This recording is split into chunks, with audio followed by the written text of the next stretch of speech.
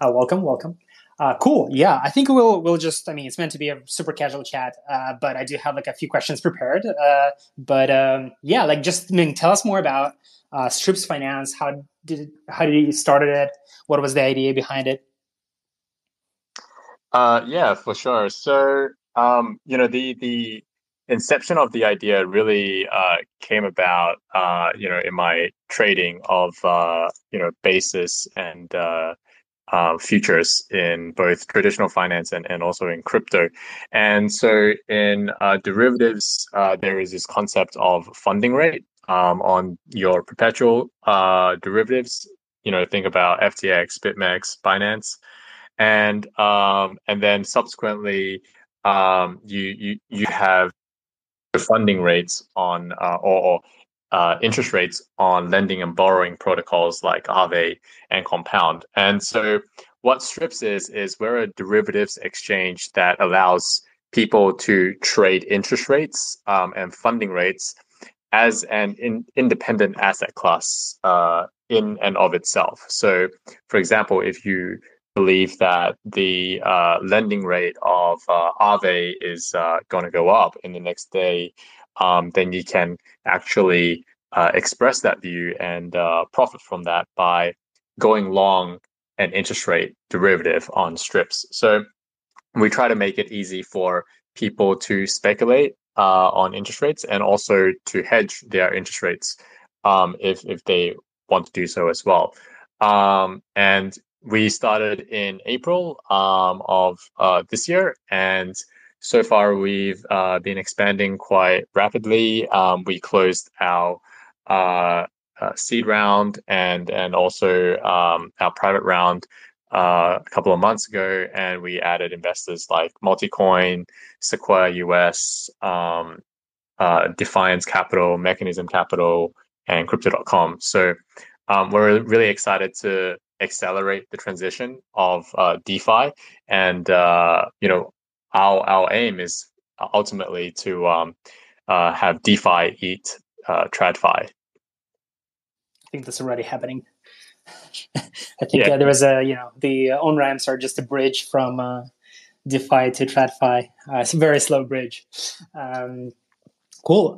Where I was actually wondering, where did the name come from? I know it's an offbeat question, yeah. but how did you come up with that name? It's people think there's some connotation with some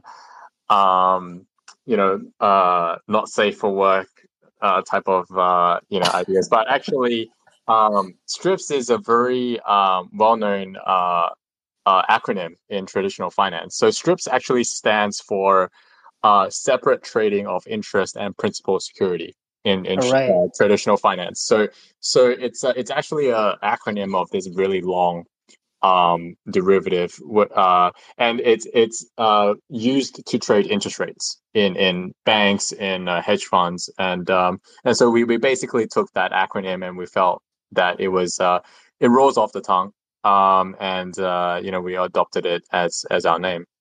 Cool. That explains it. Have you actually mentioned that anywhere on the website or on the white paper? Because I think a lot of people might have the same question. Yeah, Actually, it's a pretty good story. yeah, we probably should. So we don't write it in our website of where the name is originally from, but yeah, we probably should. We also like to let people's imaginations run wild as well, because I think our story is a lot more bland than most imaginations. Hmm. Got it. Did you go from like how long did it take for you to go from an idea to starting to execute it? You mentioned you kind of launched in April, or you kind Yeah, of incorporated, or how would you call it? Like yeah, officially went on full time.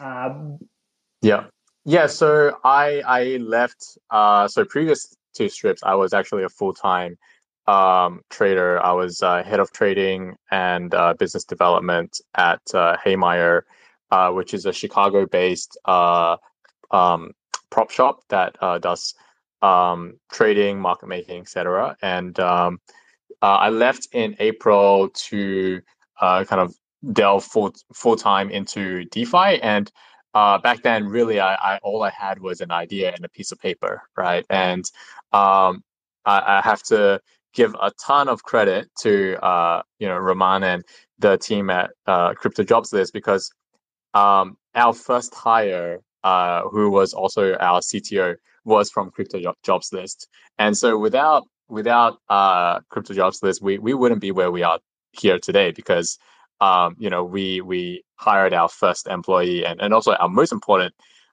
employee, from Jobs List, and subsequently, once we had brought on board our CTO, I would say maybe 2 or 3 weeks after I left my full-time job. And then we hired our COO in the same week. That kind of built our founding team of three of us, and things just kind of evolved from there. And now we're probably team we're right now a team of 10, and we're just onboarding another engineer, so that would put us at 11 strong. I think Crypto Jobs List has been a really important platform for us to find talent. And I think that what you guys are doing is really invaluable in this space, because I think having capital is one thing, having an idea is another thing. But really, my view is that the most valuable piece of a company is its people. And what is a company, or what is a project? It is simply the culmination of a group of people's ideas and thoughts, in a coordinated manner, right? And executed in a coordinated manner. And that is the most important part. And so I think you guys are doing an incredible job. Thanks for the kind words. Wasn't expecting a testimonial right in the beginning, but yeah, really appreciate it. And yeah, once again, congrats on getting CTO. And I think it's and congrats to getting it from us, from Crypto Jobs. But I think it's really, in this market, it's so competitive. Yeah. Getting anyone technical, getting any engineer, getting Solidity engineers, and especially CTOs. So I think there's quite a 100%. bit of also testament to what you're doing as well, like that you were able to attract the right talent there. How did you make the decision, by the way, to after going through different resumes, through different applicants, what did stand out in your kind of current CTO's profile that really clicked it Yeah. for you?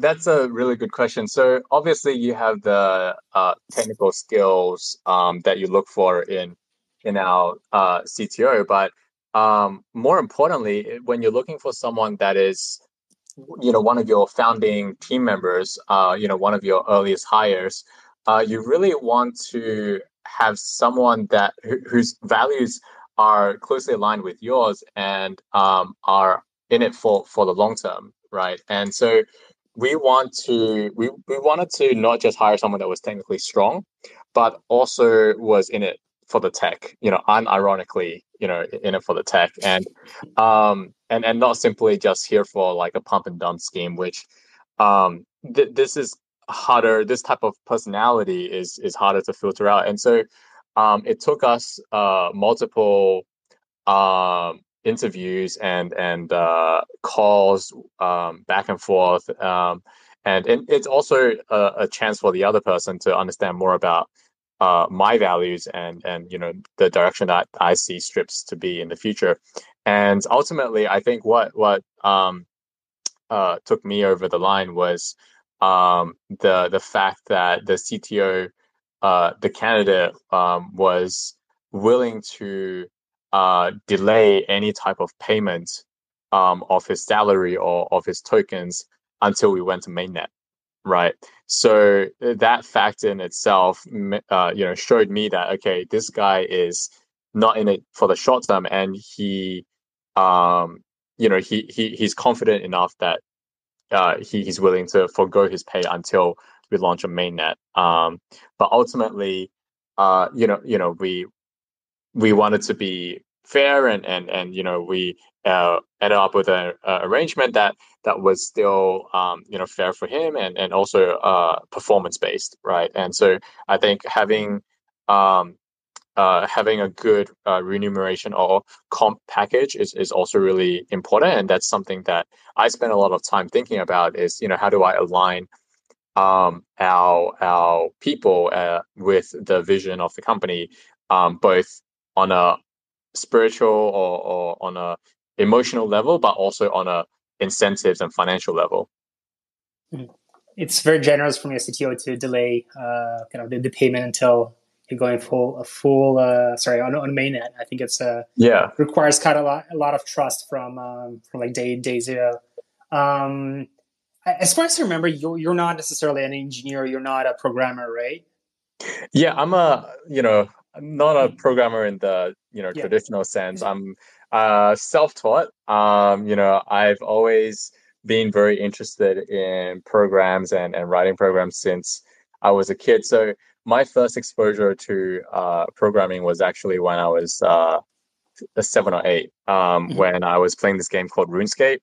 And back then, there were some pretty primitive bots that were in the market, and they were open source and free. So, I played around with those, Mhm. and wrote a couple of very basic Java Yeah. programs that So, use, so yeah, and and yeah, I and think. so Mhm. yeah. Sorry, go on.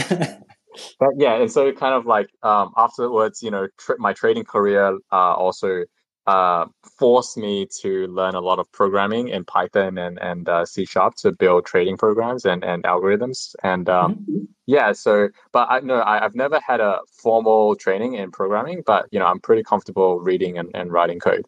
Mhm. Understand.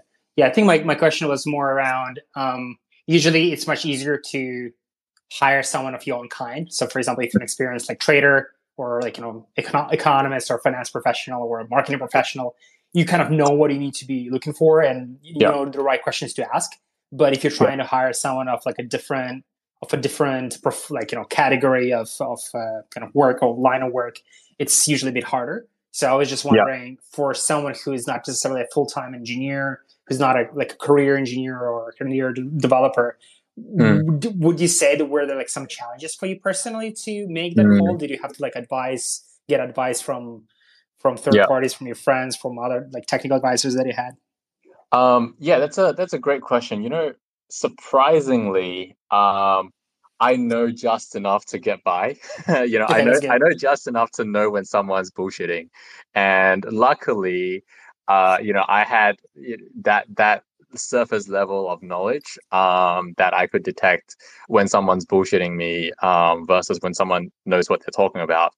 And I think I also feel very, very fortunate and lucky that we were able to find our CTO so quickly and find someone of that caliber very quickly through Crypto Jobs List, and that saved me a lot of trouble. And once we found our CTO, then really all of the future technical interviews with developers are tested with are done with our CTO. So I luckily don't have to show my lack of experience with programming there. But yes, I feel very fortunate, definitely, for Crypto Jobs List as well to find our first CTO. I think that was definitely a pivotal moment in our company. um Looking back, I think having technical advisors would have helped, but I'm not sure how much more it would have helped. Maybe like it would have been a marginal improvement of 10 to 20% in terms of efficiency, or like filtering the right candidates, but it wouldn't have been uh, uh you know a major hurdle for me, just because I knew just enough to separate the bullshit from people that actually knew what they were talking about. Awesome. So, and as far as I understand, you're remote from day one. Is everyone Yeah. not in the same country? Yeah. So even to this day, I still haven't met our CTO face to face. And we are 100% remote, like you said. And myself and our CEO are in the same country. I'm not gonna say where in case I dox myself, but we the rest of our team are globally situated. So all the way from Asia to Europe to the States. We basically have people working around the clock in both marketing, in engineering, and operations. So, we run a very lean team, but I think with crypto, you kind of have to be 24/7. So that's where finding the right people again is so important and also so difficult. Because the typical 9 to 5 worker is not going to be able to understand when you say, by the way, you have to work on Saturday and Sundays as well, and be on call 24/7, right? I think most people wouldn't be able to understand that, and so it really takes a special kind of character to be in crypto, and also to work for a crypto company. Definitely. I think it's how do you usually like identify that where someone is crypto ready? Because everyone's applying when they're applying to jobs, right? Or they're applying to work in crypto. Quite a lot of people are not necessarily like ready, or they're ready. They're not even ready for like remote first work. Yeah. Not even to mention crypto that is like 24/7, 365. Yeah. What are your favorite kind of interview questions and interview process itself? Yeah. So, my favorite question that I like to ask people is to tell me about their most difficult time in their life. And this question shows a lot about the candidate, because people that have gone through very difficult periods in their life are and come out stronger. I think are the type of characters that we want to attract and ultimately succeed, right? Because just speaking from my own personal experience with our core team members, is that I think people that are really successful have some degree of insecurity, right? Whether that's from their childhood or whether that's from their peers, whatever. But they translate this insecurity into motivation, and also the willingness to go above and beyond to succeed. Because I think for the average person that feels that doesn't have this insecurity or of trying to impress other people, they might not necessarily have that same motivation of trying to beat their peers, right? So it's kind of funny that we're trying to find it's funny when I say we're trying to find insecure people, but I think that it's kind of true to a degree. And secondly is with when we ask, hey, what was your most difficult period of your life, it also shows us their mental strength, right? And how they put bad situations into perspective, right? And I think if they're able to translate a bad situation into an empowering lesson, or somehow make them stronger as a result, that's a very powerful tool to have, because that means that you're basically unbreakable, right? And Nassim Taleb would coin that as anti-fragile, right? And I think Bitcoin is one of the best examples of anti-fragility, because the more someone attacks Bitcoin, we've seen so many boom and bust cycles, but ultimately Bitcoin comes back stronger. I'm definitely stealing that question when I'll be interviewing people. I believe you were recommended to ask for me to ask that question. Yeah. So yeah. you definitely had a good answer prepared.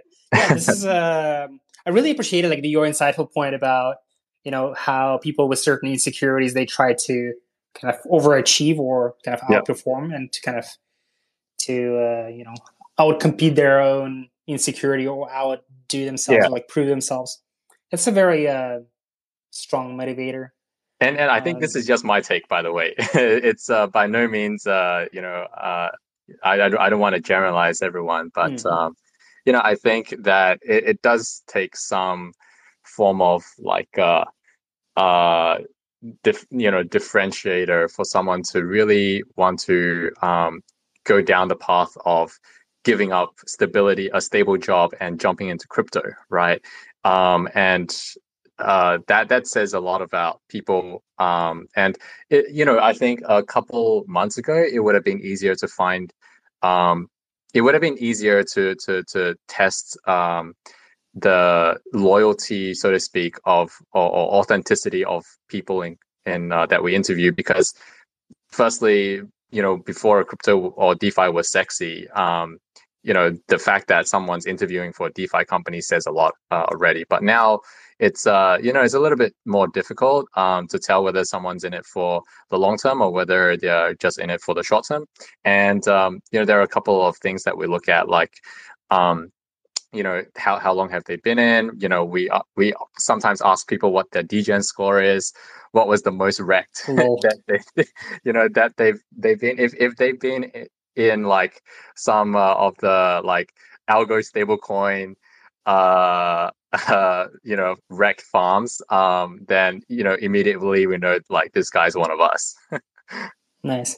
Yeah, I definitely agree with you in terms of, especially like for this kind of this market cycle, a lot of newcomers are there. I mean, every bull market, there are a lot of people flocking, like moving into the space. And I usually kind of tell companies, and crypto jobs was started in 2017, and we had a massive down market in 2018, 19, even beginning of 2020. And we definitely see a lot of companies not hiring because a lot of companies. Treasuries are in crypto, or like post ICO craze. A lot of people had just all their corporate funds in ETH, and ETH is like $70, $20. No one wants to liquidate like hundreds of thousands of dollars to do payroll, so they might as well like not hire. But at the same time, it is indeed like one of the best times to hire because signal to noise ratio is like better than ever. People who will be applying during, like, for example, when was the crash this year? June? June, May to June of this year. Yeah. Like so many people got liquidated. Everyone's like, okay, time to take a vacation. Yeah. I think people also been asking, let's take vacation. Yeah. A lot of people we know been tweeting that. I definitely subscribe to what you just said. And I think the other thing is that I think it's a great thing that more Web2 engineers are starting to come into Web3, and I think that is a trend that I have noticed is accelerating, and it's it's a good thing. I think that developers have a different set of motivations and kind of things that they is important to them versus just like, oh, okay, crypto is going to all-time high, right? Like I think the best developers that we found are more problem solvers and people that generally are just curious of solving difficult problems rather than looking at the price of Bitcoin, for example. And like we try to find those type of people that are genuinely curious about difficult problems rather than just like copy pasting like pancake swap or sushi swap, and then launching a new. There's not saying that that's necessarily a bad thing, right? We've seen a lot of successful protocols do that, but I think for us, we just want to do cool shit. We just want to solve interesting problems and do things that we feel are worth doing. Mm-hmm. Have you like a lot of people been applying to work with strips? Have you just kind of discovered in yourself any pet peeves that you really hate that when people do or say put on their resume when they apply or they try to find a job in crypto? Mm-hmm. I mean, you have the, typical like CV that overemphasizes on their contribution to a certain project, and then when you ask them about when you ask them more deeply about with their involvement in a project, they are either they try to avoid that question, or they try to kind of bullshit an answer. But one of the questions that we like to ask is, what is the most difficult problem that you faced during your previous project, and how did you solve it, right? Because number one, it makes them it basically will separate the wheat from the chaff, because it means that they had to solve a original problem, and they and then they had to come up with an original solution, right? And I think that other pet peeves, it's I think that's my main pet peeve so far. I'm always the my co-founder and CEO. She always tells me that I'm the forever optimist, and I always assume the best in people. So when I see someone's CV really nicely written, and with like when he overemphasizes their achievements, I tend to lean more on to believe that the CV is true rather than false, right? And my worry is that what if I missed out on like hiring the next like Mark Zuckerberg, or the next superstar developer? So I'll always spend time to interview. We we try to interview every single candidate, and I think that I'm pretty happy with spending time on finding people, even if it means wasting an extra 30 minutes, right?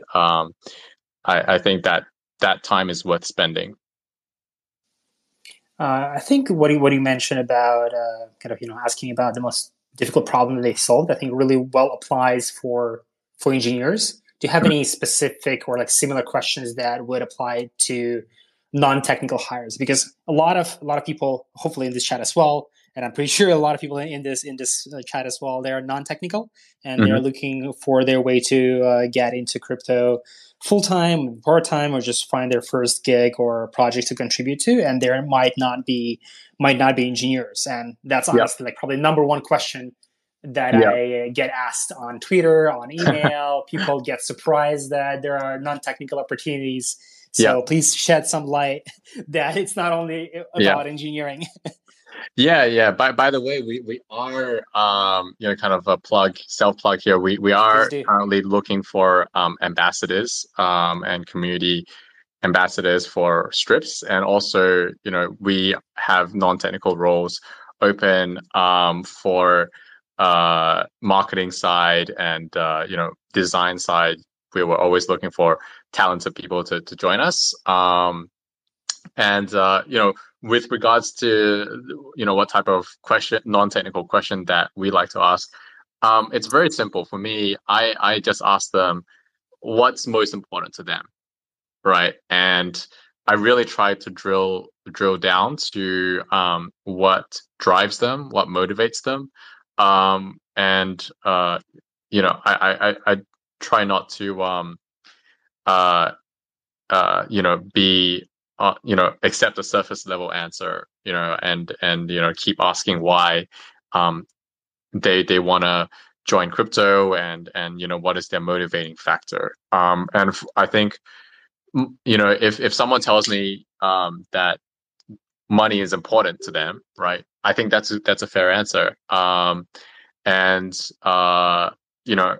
that's one of the drivers for a lot of people in crypto, right? But the main thing for me is, can this person be honest and upfront? Because when you're running a small team, the most important thing is communication and trust, right? So if we can trust each other to do the best for strips, then it really makes things move a lot quicker. And I think when you don't have that trust, that's when things start to break down. Do you usually give like some test assignment to non-technical people? Or how do you like, even though if someone shows their interest to work and they want to be in crypto, but they have zero previous crypto experience, how do you usually like, test and suss that Yeah. they are, natural degen in the making? Natural degen in the making. That's a tough one to test. But for example, if it's a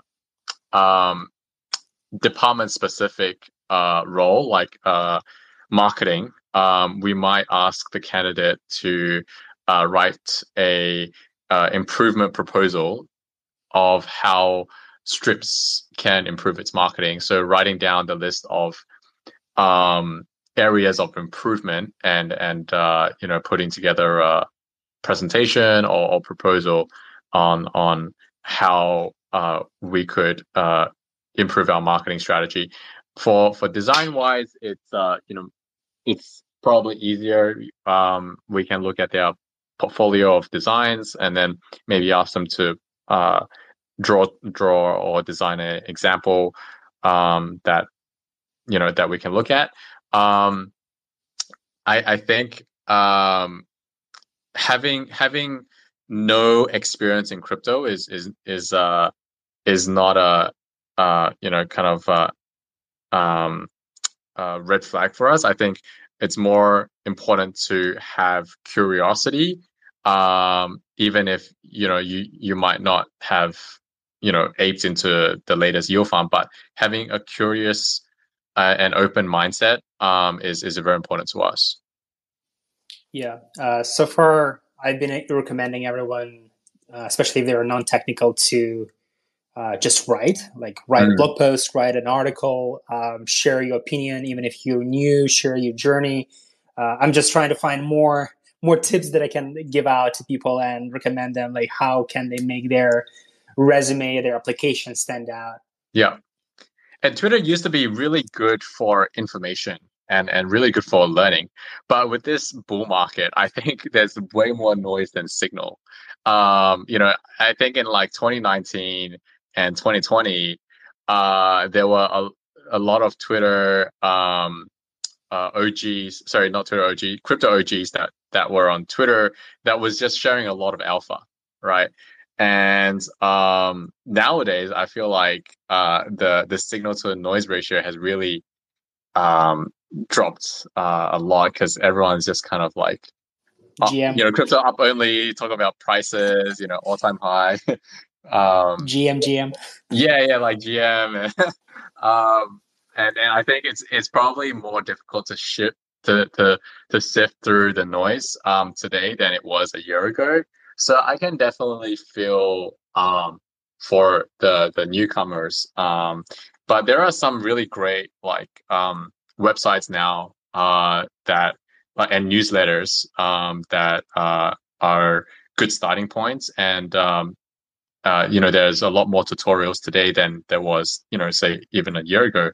And like you mentioned in the beginning, there's a lot more companies that are hiring, right? So my suggestion, if you are someone new in crypto, is to try to find a role in a established or in a crypto company, crypto native company, and just take the leap of faith, because the worst case is you learn a lot about crypto, and the best scenario is you learn a lot and you get very wealthy along the way, right? LOL. I agree. I have a slightly controversial question, I guess. Would you hire anons, or have any anons approached you, and how did you handle it? Interesting enough, we haven't had that many anons approach us, or we haven't interviewed that many anons. and that may be, because we haven't gotten to uh, size or popularity yet that we're attracting a non-developers. But Let's make it a hypothetical question then. yeah. How would you, you have 100K followers, Mhm. 25 billion AUM, sorry, Yeah. TVL, sorry, both. I'll take both. Yeah. And how would you, and you have like, 1,000 anons knocking on your Yeah. DMs. What would be the process like? What would you look Mm. at? It will be strict no, yes, maybe, I don't know. Yeah. I would say right now it's a maybe, and I don't know, because I don't want to say like we're not against the idea of having anonymous team members, and even our own team is semi-anonymous, right, for safety reasons, but we feel like there are a lot of, well, at least my personal view is there's more good people than bad people in this world, right? And totally understand if someone wants to remain anonymous in crypto. So I'm not against it. We probably have to adjust our hiring process, and maybe the employment contract, or the legal side of things have to be adjusted. But yeah, I'm definitely open to it, if there's a right fit. Yeah, definitely. I think it's this question will be popping up more frequently. Yeah. But I think this whole space is kind of built on anons or pseudonymous Mm. founders and participants. So I think it's as the space scales, I think that problem will be, or like a challenge will be more and more pronounced. Yeah, I think like one more personal, like more or less personal question that I have, like as a founder, how do you find yourself? Like, was it hard scaling yourself or going through different phases as the project scaled and more money flew into the protocol and you Yeah. launched the multiple dexes? Yeah, so that's a really great question. I think as a founder, you fluctuate between um, absolute depression, and then on the other spectrum is you know narcissism, right?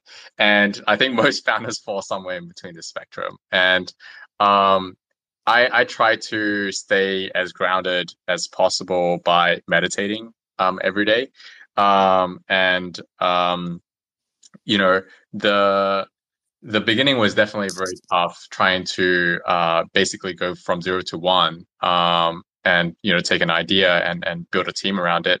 But I've always been very confident that this the idea of having an interest rate market is inevitable. So if we weren't going to do it, someone else would, right? And for me, it's less important about who does it, and more important about um, we help the acceleration of the transition from the traditional finance infrastructure into decentralized finance infrastructure. So I'm just happy that I can help accelerate that trend in whatever meaningful way that we can. And I have a pretty optimistic view of competition, and I welcome fair competition. And I think that a lot of projects don't like their investors investing in competing projects, but I'm pretty neutral to that. I've told our investors that if they would like to invest in competing projects, you know, I'm not going to restrict them, and I think that's totally fair, and because it helps grow the pie, right? It helps accelerate the space. The only caveat to that is that fair competition should be fair, right? And there shouldn't be any unfair practices that um uh that are being done, like like scammy type of tactics. But yeah, I think that I've always had a pretty holistic view, and pretty open minded about that. So it never really worried me whether we were going to be successful, because I think that this market is inevitable. So whether we succeed or someone else will succeed. Yeah, 100% agree with you, especially about what you said in the beginning on the founder mindset. For me, it's been like, I mean, I used to be doing meditation as well, but lately I just, try to cycle or go to gym. And the ups and downs are, the swings can be massive, especially in the beginning. Yeah. It's like for me, yesterday we were relaunching on Product Hunt. We kind of launching Crypto Jobless 3.0 on Product Hunt, and like I think I submitted it or scheduled it for submission, and it actually went live ahead of the time, which is like a terrible thing in Product Hunt. So I almost had a heart attack. Anyway, it all got fixed, but and speaking about competition, we definitely been also seeing quite a lot of job boards popping up in the space, which is I will say a little bit annoying to me personally.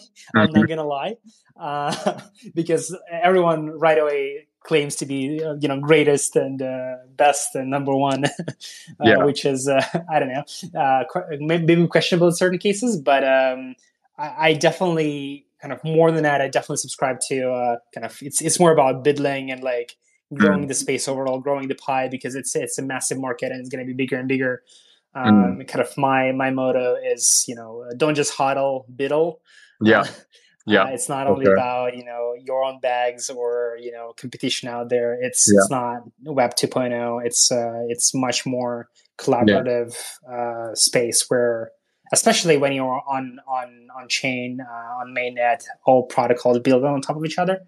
For sure. So, and I think the other thing about competition, which I like, is it really helps you focus, right?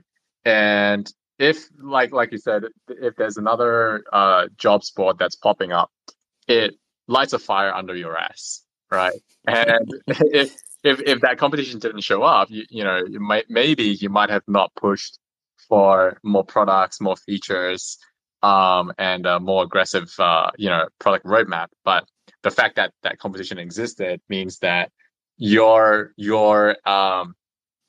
focusing on yourself and moving yourself forward at a faster speed, right? And it's probably the same thing for the competitor as well. So I think that ultimately it's beneficial for the space and beneficial for the end user, right? The end consumer. But yeah, it sucks as a founder, right? It sucks as a founder to see other competitors trying to budge into your space. But I think I view it as a motivator to be more focused. I think ultimately the moat. I always say that our moat is not our product. Our moat is our team and our processes, right? Because products come and go, but what makes you a sustainable winner is number one, your team, and number two, your processes, right? Because products can change, but if you have a good process, you will always come up on top, right? And if you have a good team, you will always come up on top. So I, again, going back to hiring, I spend a lot of my time thinking about our team and about our hiring, and also ensuring that we hire the best people. Because one notion that I have is we want to have a high talent density, right? So we want, we don't necessarily need to have a high quantity of people, but we want to have high quality and high talent density. So once again, which roles are you hiring for, and how do people apply? So we are currently hiring a senior Solidity developer, and we also have roles open for marketing. We have roles open for ambassador, community management, and also if you're a graphics designer, feel free to drop us an email at jobs@strips.finance. Cool. Yeah, I was planning to open up the floor to questions, because we have quite a lot of people here. I see some familiar faces. Rob, he's also working on a crypto company. I think a lot of other people as well. So guys, don't be shy if you have questions, or maybe Ming, you have some more things to comment while people are deciding on their questions. Any other tips that you would give, like general tips for people breaking into crypto or finding their job or hiring? Just general tips. Number one, have fun. Don't take things too seriously. I think crypto, is a very open and collaborative space. So don't be afraid to reach out and ask for help. Happy to answer any questions or just open the floor up to discussion. Awesome. Thanks, Ming. This was amazing. Okay, guys. Questions? Anyone? Raise your hand. Ask for to be a speaker.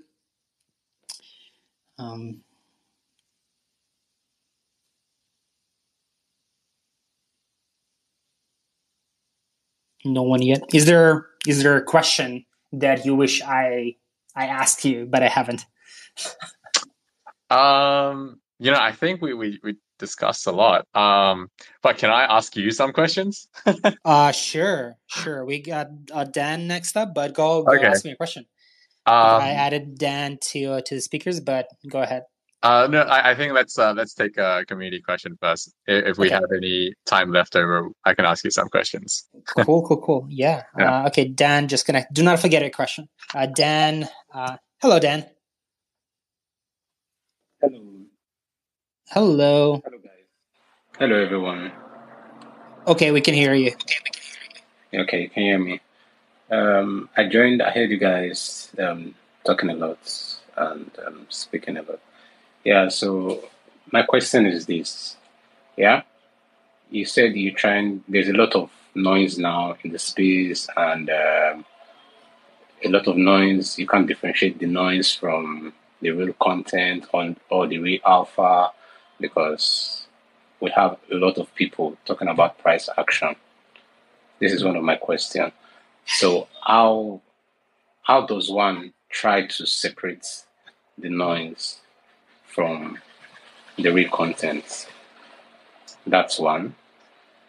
Two, yeah, you guys have been talking about jobs and hiring. Yeah. Myself, I've been in crypto for a while. Yeah, so I've just been learning, trying to get my hands dirty into new ventures and the rest. Yeah, I own Strips token. Yeah, Strips Finance. Yeah, on the Telegram as well. So I'm holding it. I have it since I've been holding it. I've been following up and everything going on. So people looking to navigate or get into the crypto space. Yeah. What will you say they should look out for? For me, I'm a civil engineer. Yeah. So I'm trying to get into crypto full time. Now I just want to go through this whole process of the bull run and experience it fully, like get a full experience, then maybe apply for a job in crypto. So, and also I want to stay ahead of the curve. Yeah. Like I want to stay ahead of the curve by getting to add some things to my CV so that when I get to apply for a job, my CV will be robust. Yeah, that's the question. Got it. Yeah, that's a great question. So on the first question about signal to noise ratio and where to get the best kind of information, I also struggle with that. Recently because there's just a lot more noise in Twitter. But there are a few really good channels that I subscribe to on Telegram, like the Daily Ape or like Unfolded, that are really good places to get your news summary. Away from the noise. Other great places for learning and information is Real Vision, right? With Raul Powell, and he does some really great podcasts. So I think those places are good to start off. And another really under appreciated source of alpha is Crypto Jobs List, right?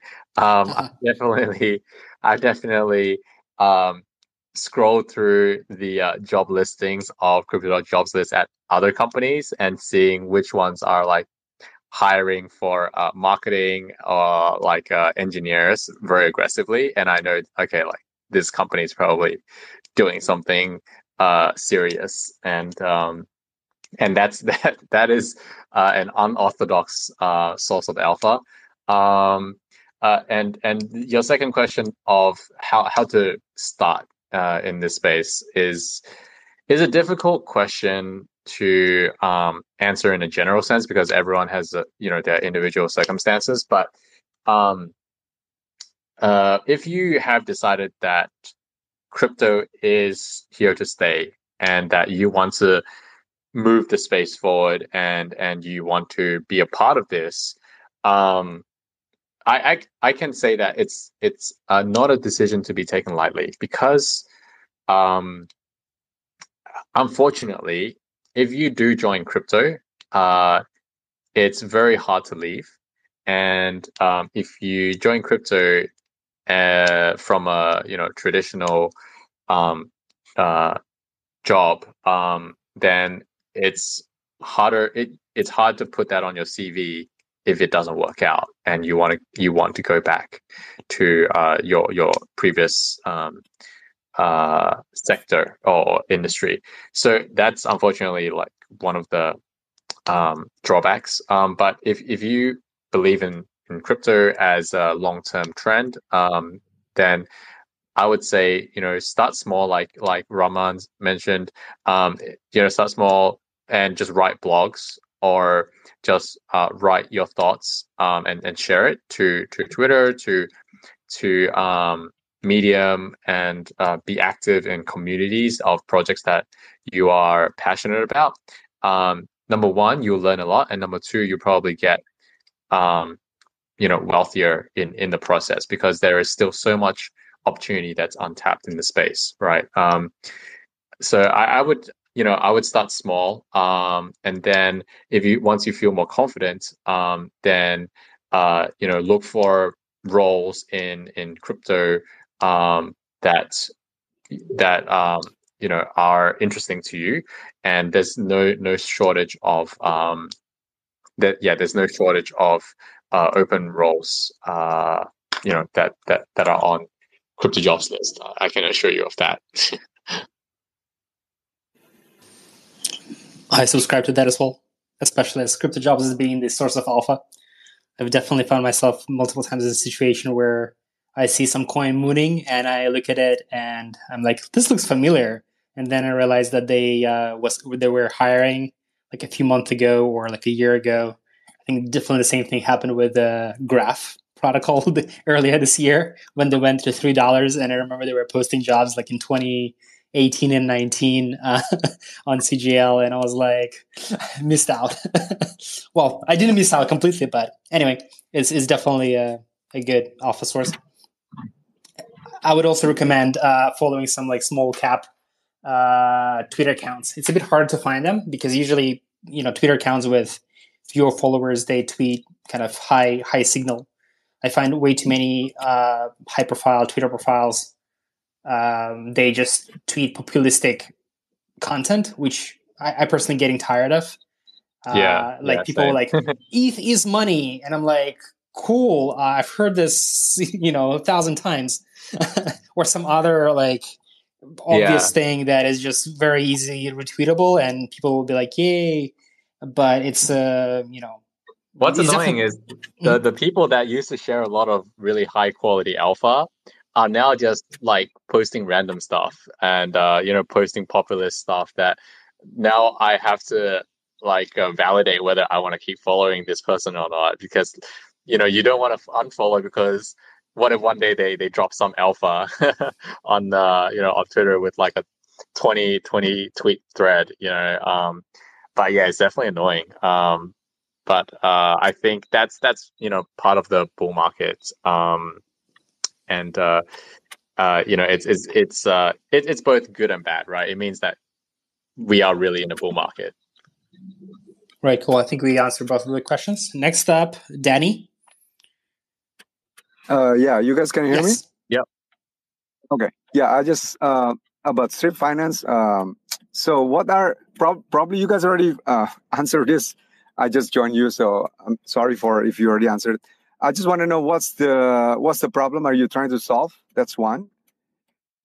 Two, do you have any other like similar like competitors in the space? Three, how do you differentiate yourself among other crypto networks?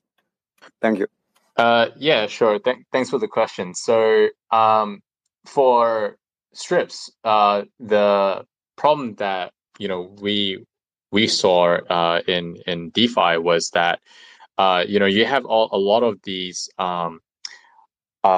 volatile interest rates that are in lending protocols, borrowing protocols, and also for example, the funding rates on derivatives, right, is constantly fluctuating, and so there wasn't any fixed rate protocol that offered a capital efficient manner of locking in and hedging your interest rates, and secondly is in traditional finance, interest rate derivatives market and interest rate trading is a $400 trillion business. If you look at the derivatives volume in the world, 80% is actually interest rate derivatives. The remaining 20% is made up of FX and equities, right?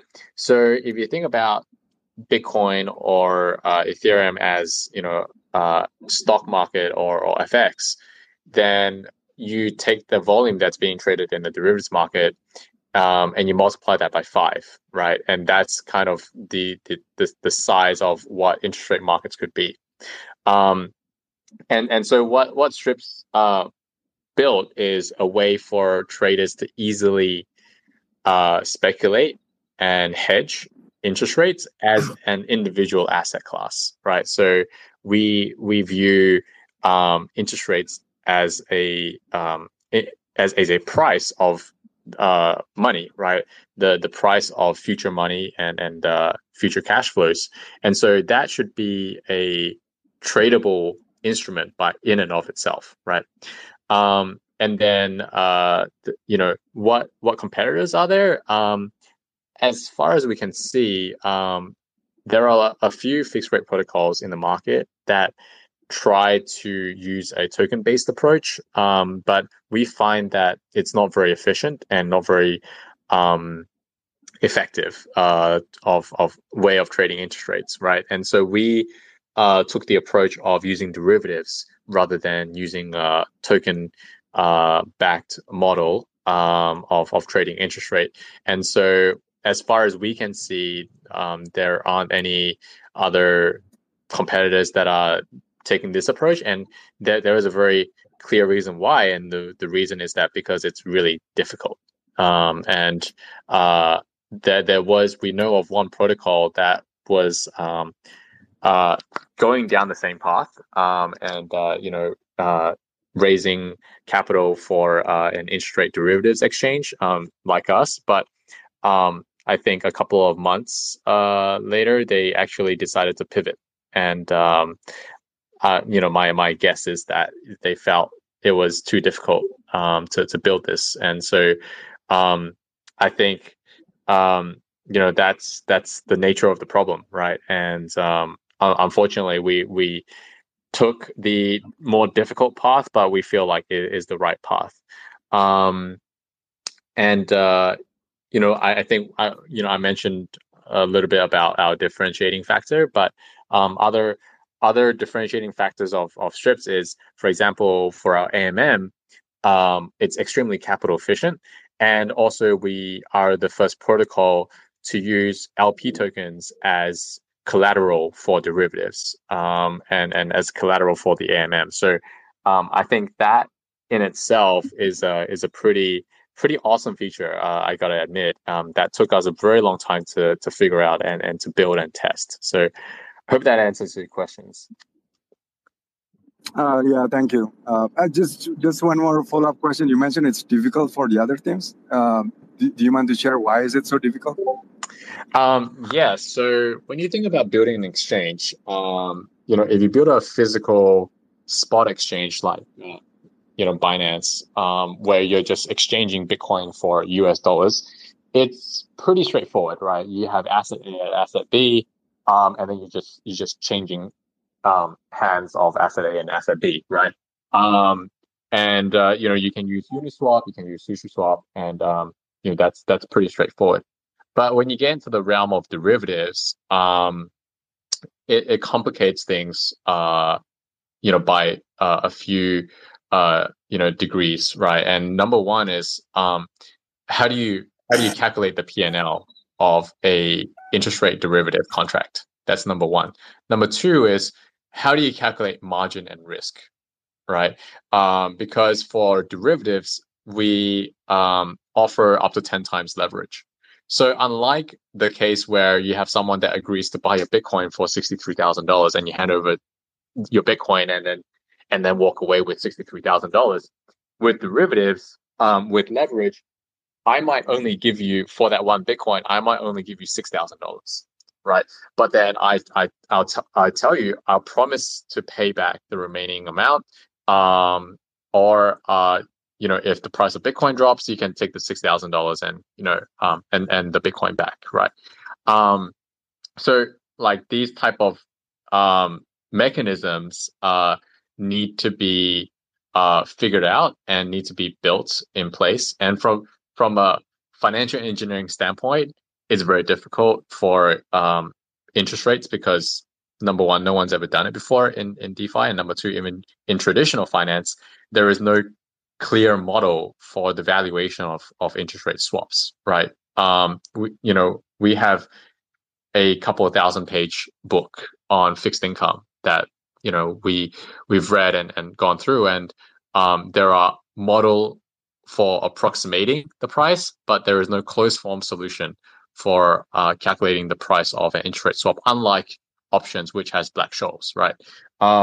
So on the financial engineering point, it's difficult, and then on the technical point, it's even more difficult as well, because you have an asset that is not physical, right? Interest rate, it's not a physical asset, and so how do you manage that? How do you trade that? How do you settle the P&L? How do you settle collateral and margin and liquidation? So there's a lot of degrees of complexity that is added on top, but we feel like that was the right direction, because ultimately it's not going to matter if you take the easy road, but no one wants to use your product, right? So yeah, I hope that answers your question. No, really, thank you. I like it. Just one last question, if you don't mind. Where are you guys, if you don't mind sharing, where are you guys based off? On the internet. On the metaverse. Or? I'm sorry? I mean, outside the US or inside the US? It's just, Oh, okay. No, we're outside of the US. Yeah. So if there's any feds here, we are definitely outside the US, and we are not a US company. Okay, cool. Thank you so much. Danny. Okay, thank you. That was the most amount of alpha I've heard on Twitter this week. Going back to the previous question, where to find alpha. Here it is. Yeah. All right. Okay. We had Umair, and then Solani, and then Sveta, and then Raphael, I think in that order. Danny, I'll gonna demote you for now, so we give space to other people. Thanks so much again. All right. Sure. Hey, good guys. Just want to say thank you for doing this. It's this type of like collaboration and just like down to earth vibes that is really motivating and inspiring in this space. So thanks for that. My question though, my journey like through the job search process was kind of demoralizing, honestly, with not having much experience in crypto. So I found myself now in a couple of DAOs which has actually been really positive experience. So I just want to hear your take on, your personal opinion on the potential there to move into a career from joining DAOs, as well as like balancing the whole investing in crypto while trying to pursue a career. Because obviously, I think most of us in this space are committed to the fact that crypto might be one of the best investment opportunities of our lives. So just kind of a two-folded question there, and I'd love to hear your opinion on it, please. Yeah, thanks for that question. I think it's awesome that you're starting out and dabbling in DAOs, because I think DAOs is also one of the really great places to learn and share alpha. And like you mentioned, crypto I feel is one of the best investment opportunities of our generation. And if you're already part of a couple of DAOs, I think you're few steps ahead. And if you want to transition to like a full-time role in a crypto company, I think starting off with the DAOs is a great place. And then just messaging people on Twitter, or just applying for roles on CJL, Crypto Jobs List is one of the best ways to get noticed. And I think people like to work with authentic people that genuinely want to help. And I think a lot there's like this trend on Twitter of like project interns, right? Like sushi intern, like CMS intern, and it probably won't pay very well, but that's also another road or another path of getting more involved. And I can tell you that a lot of these interns don't get paid a lot, but they get magnitudes more back just from the alpha that they're exposed to, right? And so I think not only is it important for founders to find the right people, but it's also important for the people joining the companies to do due diligence on their founders, on the project team, and make sure that you are joining a project that is in it for the long term, and that you can learn a lot from.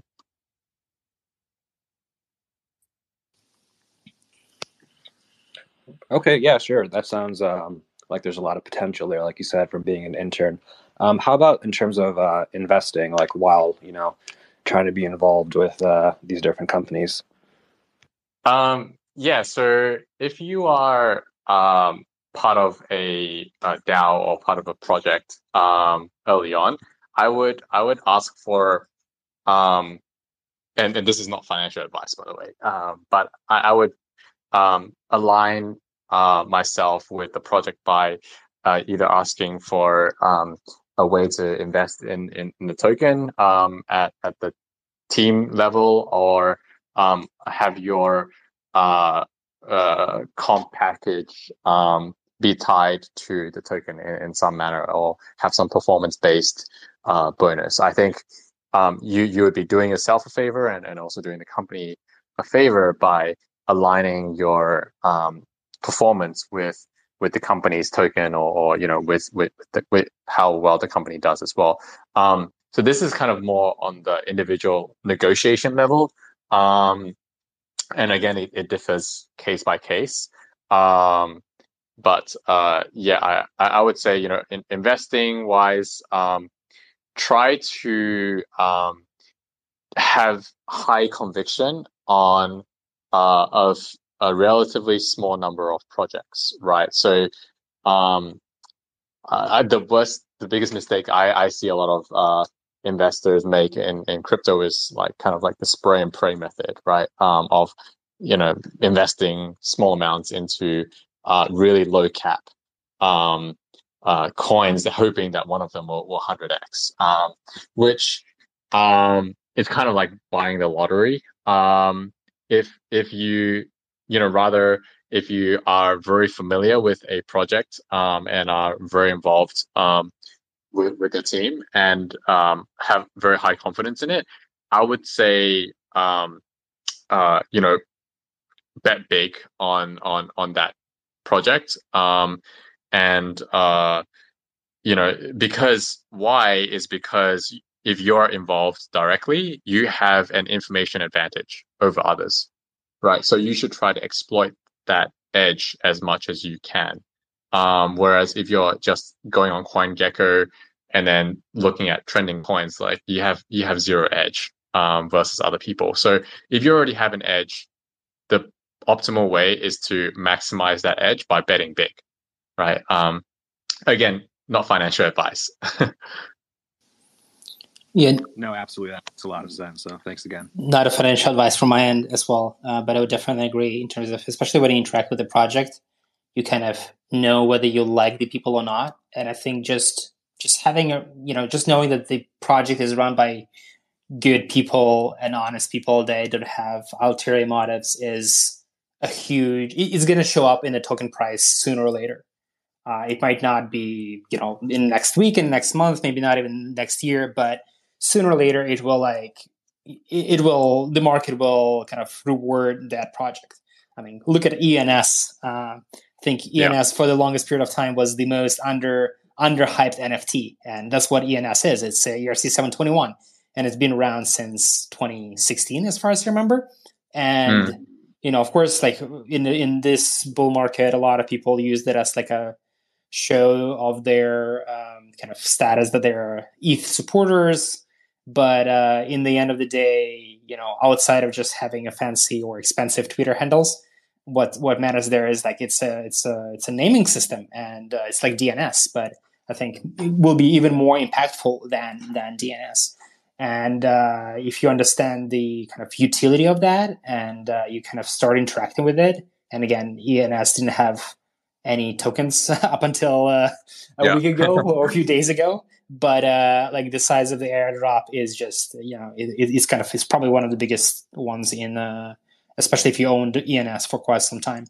And I'll also just, sorry.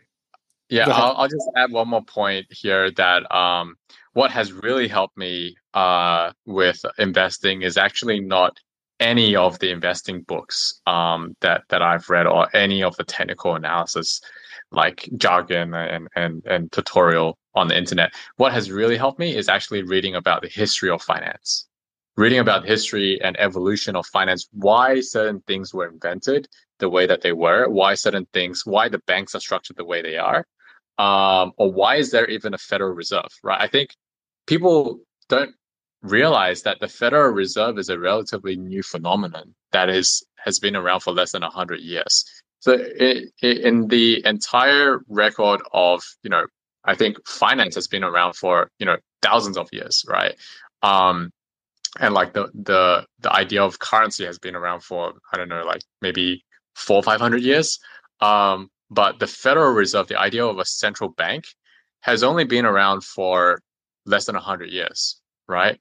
And even like the idea of the European Union has only been around for a couple of decades, right?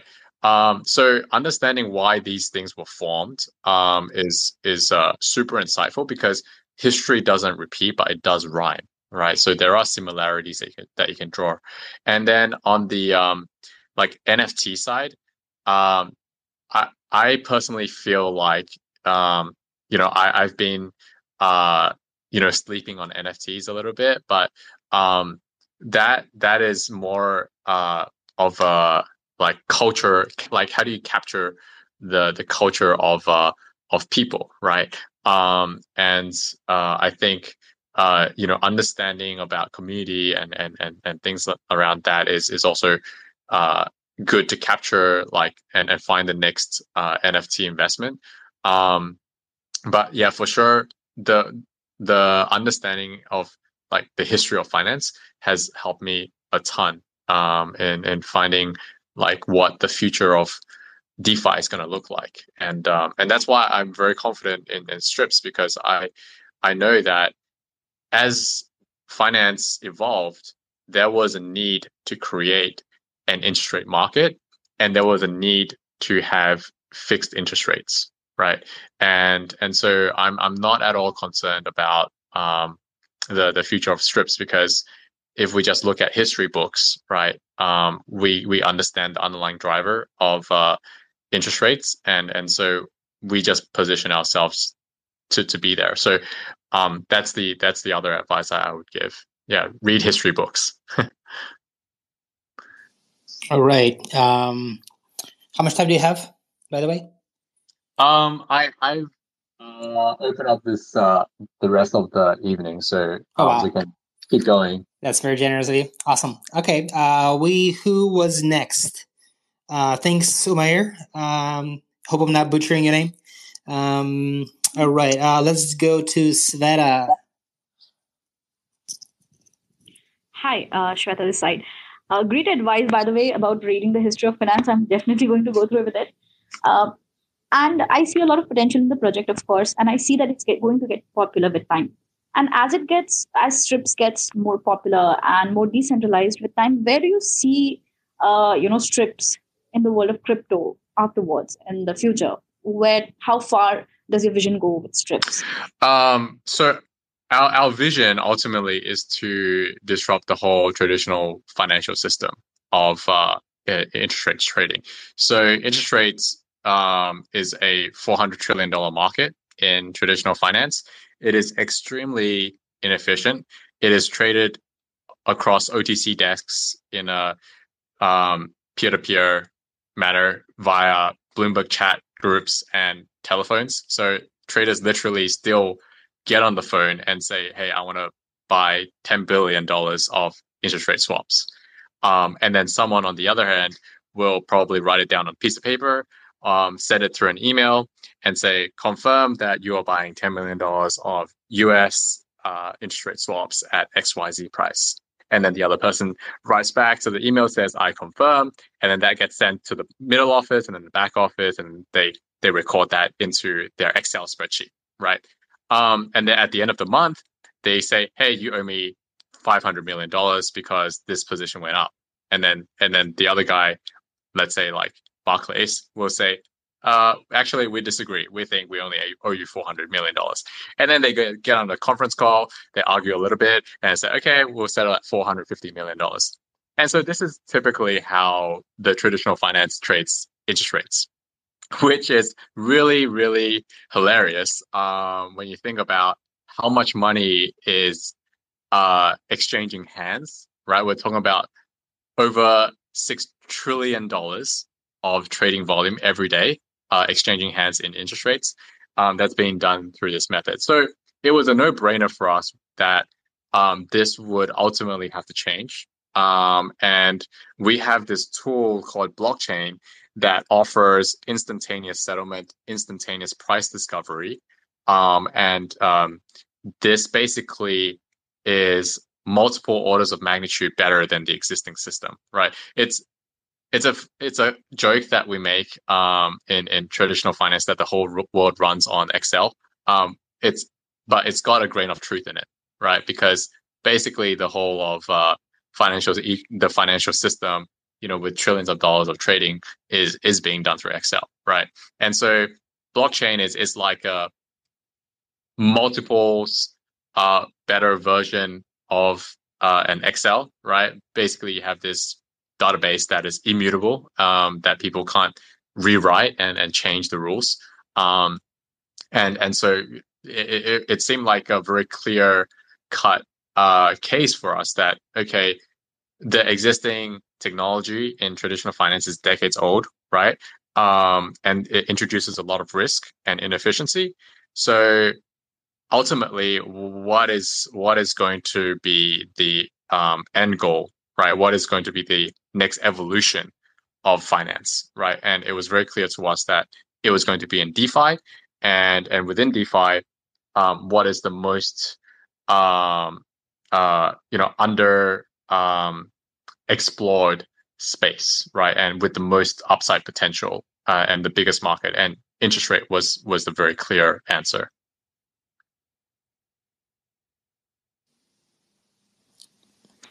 Right. Thanks a lot. Thanks a lot. That answers my question. Yeah, no problem. Cool. Thanks, Shweta. Raphael is up next. Hi, everyone. Can you hear me well? Yep. Yeah. Okay. So I'm a fresh new grad in computer science, and I worked a little bit during my thesis on crypto web. And my question is related to your hiring situation and the hiring situation of the crypto world in general. I saw that there are many positions for a senior developer, a mid developer, but really few in junior positions. So I was wondering, my question is actually, do you really find senior developer for crypto world? Or is it just you have a lot of money to spend and you can afford a senior developer? So yeah, this is related to that. That's a good question. So I think senior developer with like people say, oh, we want to hire a really experienced developer. It's kind of like a misnomer because if you think about smart contracts, it's only been around. I don't know the exact year. Is it 2015 or 2016? 2014 technically was the 2014, right? Ethereum, and then 16 was kind of getting more popular. Still very niche though. Yeah, so like 2016, let's just say, Ethereum smart contracts goes live. So really, you've only had 5 years of this existing, and so it's really difficult to find someone with more than say two years or even 3 years of experience, because that person needs to be really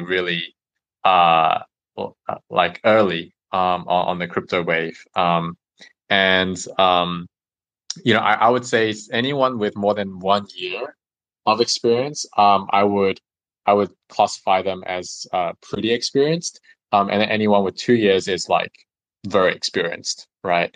And that's just kind of the nature of things because of how young the industry is, right? And so I wouldn't worry too much about whether you have enough experience for the role. I would just say just go for it and try. And even for us, we don't necessarily discriminate against someone who has no crypto experience.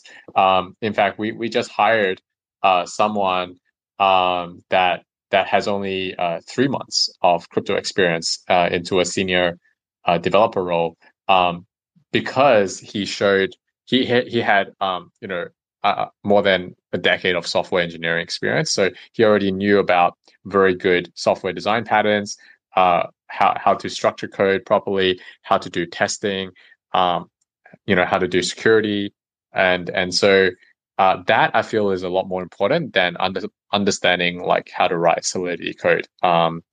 And if you can display that, I think there will be a lot of companies that would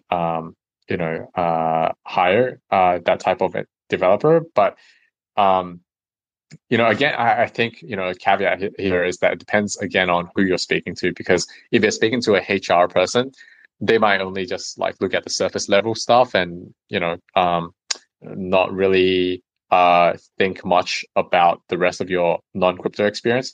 But if you're speaking directly with a founder or with like the head of engineering, most likely if you already have experience with engineering in other fields and you are a proven problem solver, I think that hiring managers should be pretty open to it. At least we are very open to it. And then the other thing is, if you are someone with less work experience, like less than 2 years or just fresh out of college, a really good place to start is actually with trading firms, right? Because trading firms have a need to hire developers, both senior and junior, for both crypto and non-crypto tasks, right? So that's a great way to start. And I think there are probably less trading firms that are on CJL than like traditional projects. But I would also take a look at trading firms and hedge funds, for junior developer roles as well. Yeah, there are quite a few funds and exchanges themselves that are hiring, and also hiring through CGL as well. So do go on a site, check out, subscribe to the newsletter so you don't miss out whenever the next trading firm or exchange going to be hiring. Yeah, there you go. Yeah, thank you. I already thank you. Cool. Thanks for the question. All right. Next up is Rooney, as far as I remember. Yeah. Hey, man. Get to have you again. Good to see you. Yeah. Thanks for this opportunity, Raman. My question is about something very interesting, in my opinion. I am a growth hacker, and here in my agency, we collaborate with some startups in this crypto world here in Brazil and outside the Brazil. Anyway, my question is, what is your perspective on the need for crypto companies to grow with quality in line with the business's ideal customer profile? And other question is, and what do you think about the importance of the growth marketer in the 30 generation web companies? Basically that. Yeah, I think that for any type of crypto project, the community is always very important. And we see varying levels of quality, of community members and community managers.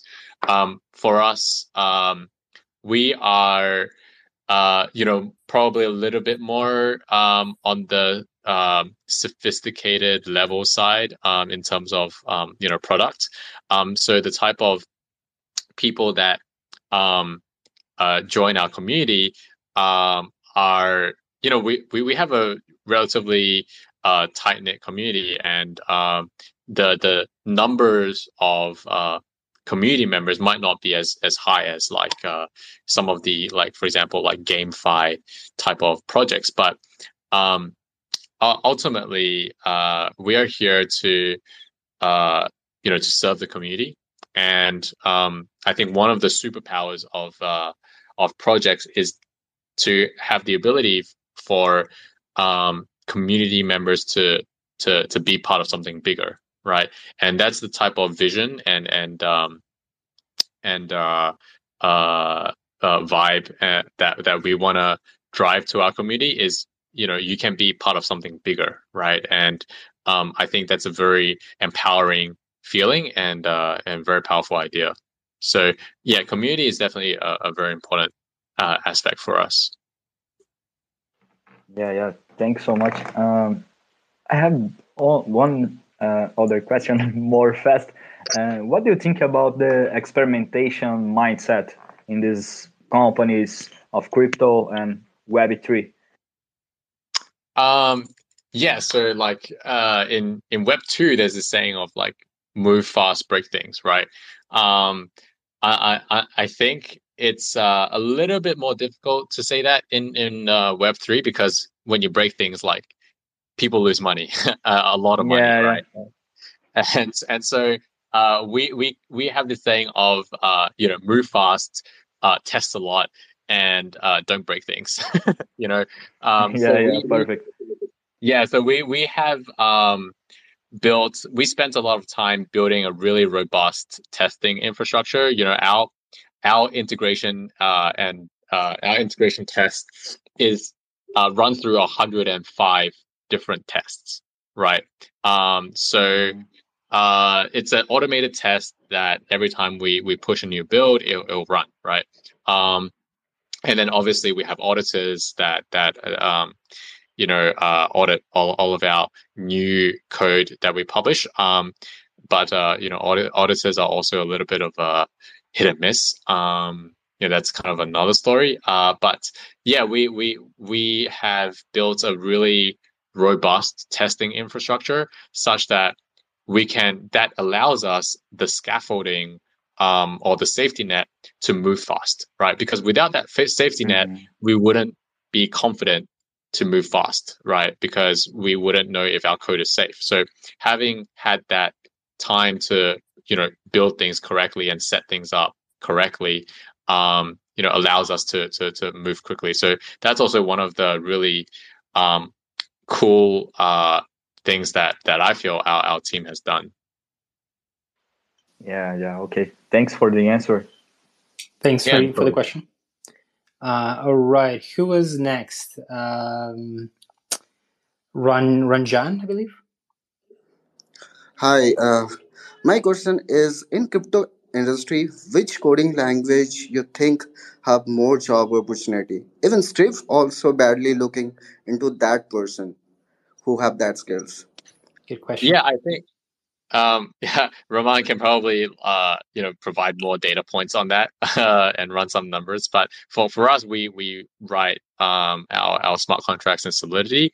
I think that Solidity has probably the most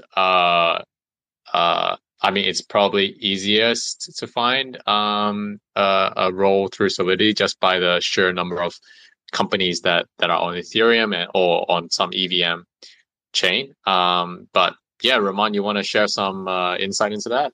Yeah, definitely. For blockchain development itself, Solidity is definitely number one language that is in highest demand. And by the way it looks right now, like every other chain is adopting EVM, which is Ethereum Virtual Machine, and that means that you can run Solidity code that will compile into EVM bytecode.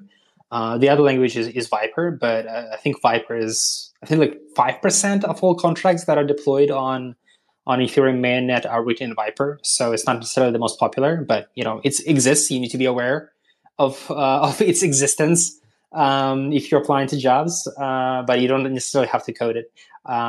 Solidity is definitely like number one. I'd say you cannot go very far in modern kind of development world without knowing JavaScript and TypeScript. And I think a lot of JavaScript is like number one language by popularity in the world. There's some 10 or 20, 30 million developers worldwide that write JavaScript, and more people are starting to write TypeScript. And I think in crypto, especially, you're better off starting projects with TypeScript instead of migrating from JavaScript to TypeScript. Because, well, first of all, Solidity itself and majority of other blockchains, they are strictly typed systems. So all the languages are strictly typed. Having or using TypeScript in addition to Solidity will going to be a huge plus for you. So like you will understand which attributes or functions of your Solidity contract accept which variables, what are the types of those variables. And I think fortunately, I was kind of surprised myself as well. The quality of developer tooling these days is pretty good. I'd say if you're just getting started and you're primarily shipping on Ethereum or on any other like EVM compatible chain like BSC, Avalanche, what else is there that is EVM compatible? I think Phantom is EVM compatible, a bunch of others.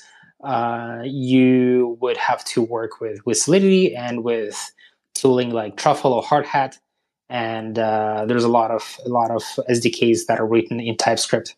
If you're want to be developing in crypto and not necessarily, and you kind of doing something more advanced, if you're working on consensus mechanisms, you will probably be writing like nodes, and I'd say the most popular languages would be Go and Rust.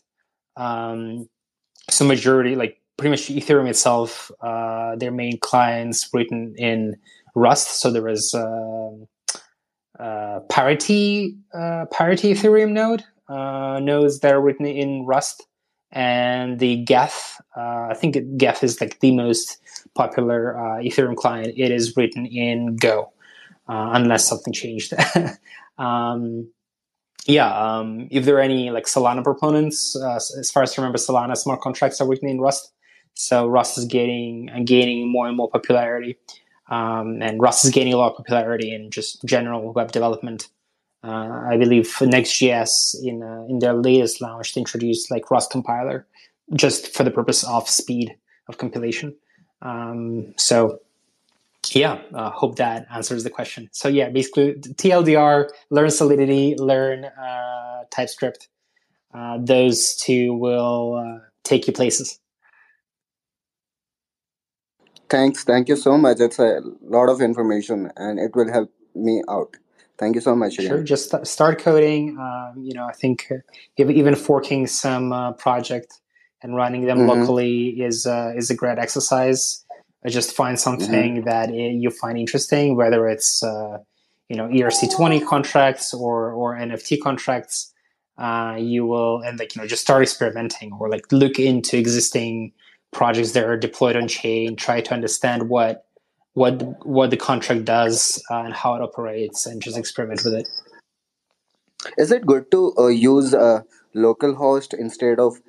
Can we use a cloud server, something like that, For what specifically? specifically to run any crypto related platforms? Right. So, I mean, localhost is something you use locally.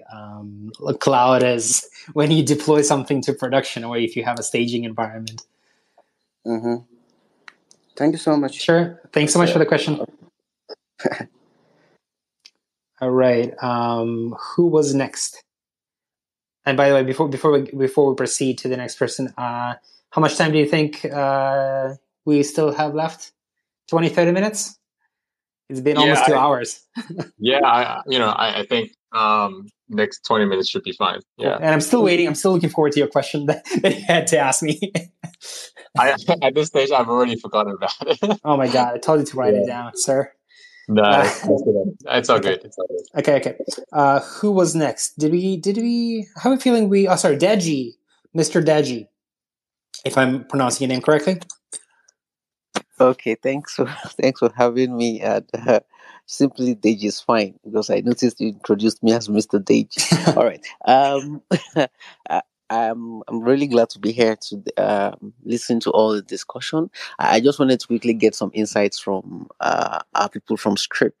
I think recently there's been this narrative of DeFi 1.0 and DeFi 2.0. So I want to know Strip's um, problems that you intend to solve. Is it aligning more to DeFi 1.0 or is it aligning more to DeFi 2.0?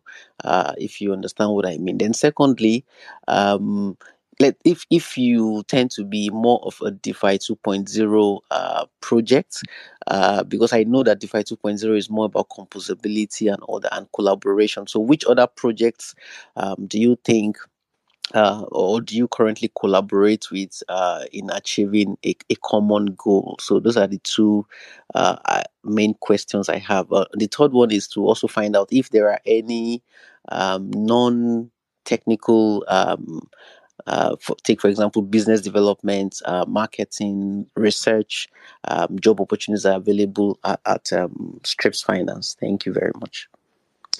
Yeah, thanks for the question.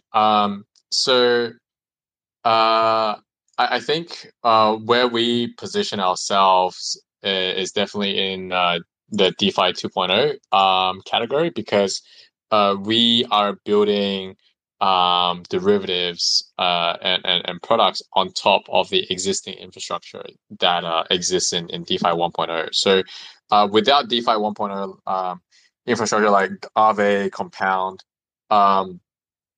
these lending protocols that allow people to borrow and lend, then there wouldn't be a need to have an interest rate market, right? So we are definitely building on top of that foundation, and we are a derivative of that. So I would classify Strips as very clearly in the DeFi 2.0 camp, and on our hiring, we are looking for community managers and ambassadors. Right now, most of the business development is being handled by myself, and we have been also discussing partnerships with DeFi lending protocols, because given that we are built on top of the foundation of DeFi 1.0, it makes a lot of sense for us to integrate with them, or for them to integrate with us. And in addition to DeFi protocols, we also have discussions with a lot of CeFi lending desks and lending companies in the space that have billions of dollars of AUM. So that's definitely something that we have been actively pursuing, for sure.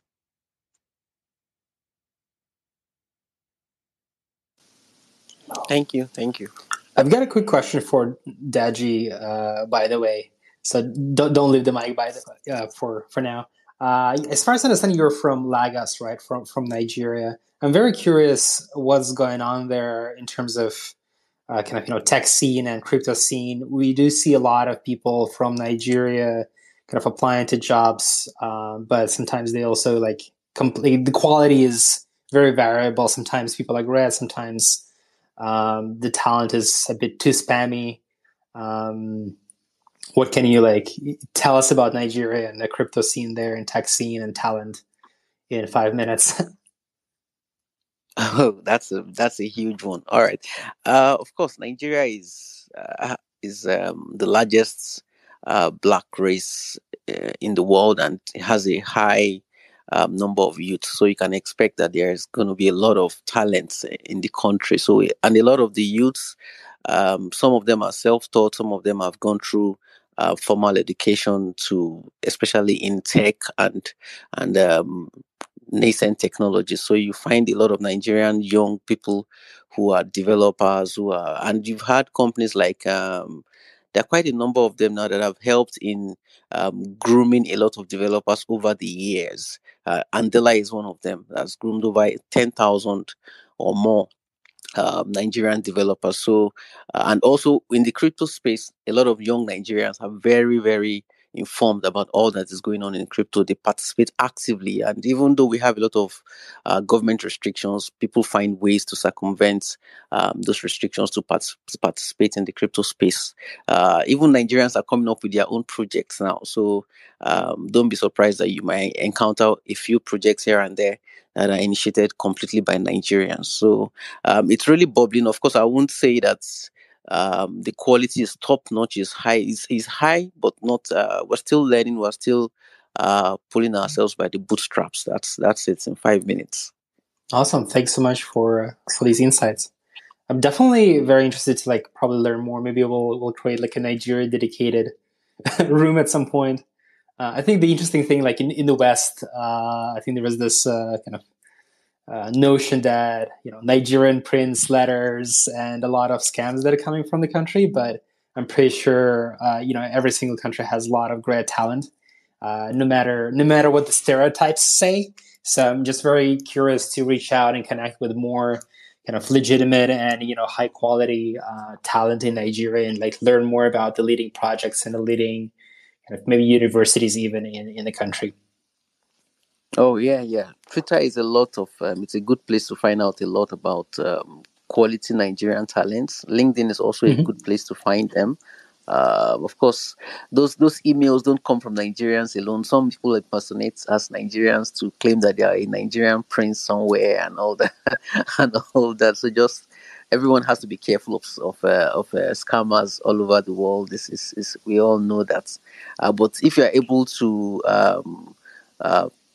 process the signals from the noise, you find a lot of high quality Nigerian talents. Absolutely. All right. Thanks so much for this insight.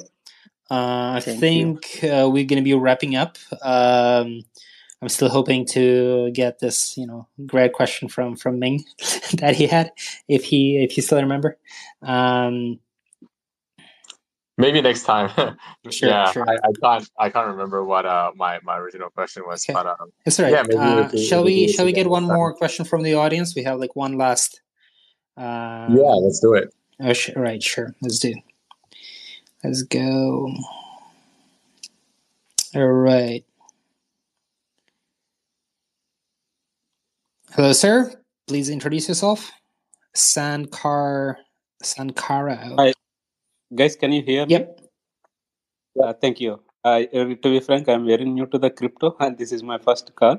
But still, I participated in the Strips Finance IDO in the couple of months back. But it's fine. Maybe I thought that it's a new concept. I encouraged to the team to how they're going to take up into the next level. That's fine. But suddenly, it's maybe I don't know whether I can ask this question or not. Suddenly, day before yesterday or something, I seen in the market there is a one more company. It's called Strip Finance is going to list down in the crypto market. How you guys can manage it? This type of similar names. How it's going to affect you guys on that? Can you brief us on that, please? Do you mean competitors in the market? I don't know exactly it's a competitor or something. Your company's name is that Strips Finance, right? Yeah. It's a similar name, Strip Finance. Only S only missing. They're going to list down in the crypto market. Oh, I see. Yeah, so it's kind of funny because the company that you mentioned has a very similar name to us, and when they started, they actually sent emails to some of our investors with a pitch deck that looked very similar to us, right? And looked very similar to our pitch deck with the same ideas, same diagrams and same terminology, which is kind of interesting if it was just a coincidence. And also their website also said interest rate swaps, right? But I found out because one of our investors forwarded me their email, right? And obviously, they tried to warn me, and the investor didn't invest in them, obviously. But it's IP issue that we're dealing with at the moment. We have gotten lawyers to prepare a case against that because it was very obvious that they were copying our idea and copying our name. But kind of one area of that is funny is that initially they wanted to copy our idea of building interest rate swaps. And then on our initial white paper, we mentioned about NFTs, right? And then they included NFTs into their website as well. And then probably subsequently they were talking to investors trying to raise funds that investors probably knew that they didn't know what they were talking about, because interest rate swaps is a very difficult thing to understand and to even explain, right?